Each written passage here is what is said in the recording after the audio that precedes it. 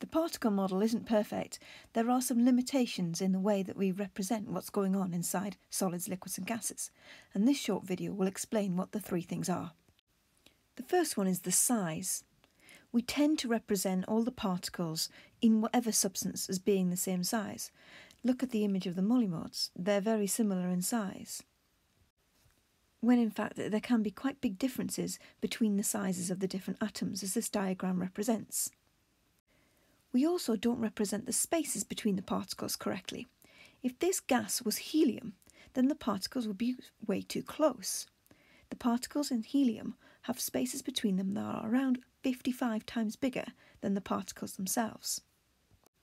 The last thing that the particle model doesn't really take into account is the forces between the particles. For example, we say that there are no forces between the particles in a gas, but in fact there are some very small forces there.